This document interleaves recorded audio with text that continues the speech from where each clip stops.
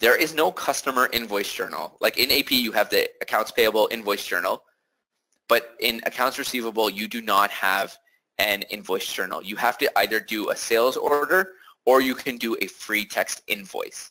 Now, if you're an organization where potentially your orders are coming in from a subsystem, you can create a AR journal using your general ledger and creating a general journal and just setting up one side to be customer.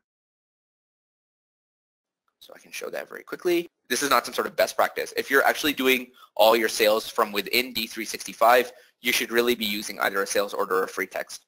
But if you are doing with a subsystem and doing integrations, an approach is to take your general journal and then under account type, make this customer, do US 110. So this is getting around by creating a invoice journal, and then under your invoice tab, you can put in a number. So that's how you can create a mock customer invoice journal. But again, you should not really be doing this unless your billing is happening out of somewhere else. I hope that answers your question.